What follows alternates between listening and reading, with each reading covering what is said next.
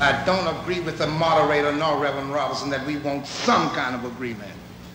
We want agreement by which we can live or die. You choose. I have spoken to you a lot of times in hatred and anger, and you have not heard me. Well, you had better hear me today. It's because you consider me a vagabond leader that I'm not to speak here. Well, you had better cut those neckties off of them black boys that you put in our district, because they don't know what's happening. And I'm from the pits of nigger hell, and I know what's happening.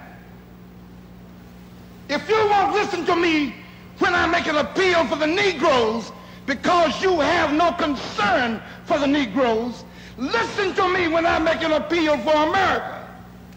You claim you love America. Well, we love America. But you are driving us back and you are making a Samson out of us, and we are going to pull down the pillars. Should you try to pretend that I'm crazy because I want America to be saved? Riots that goes on in this country, in any city. The city is better than Pittsburgh.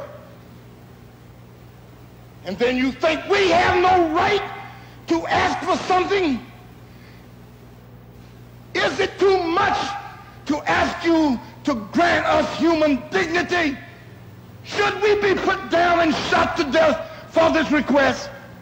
If so, you can aim your guns.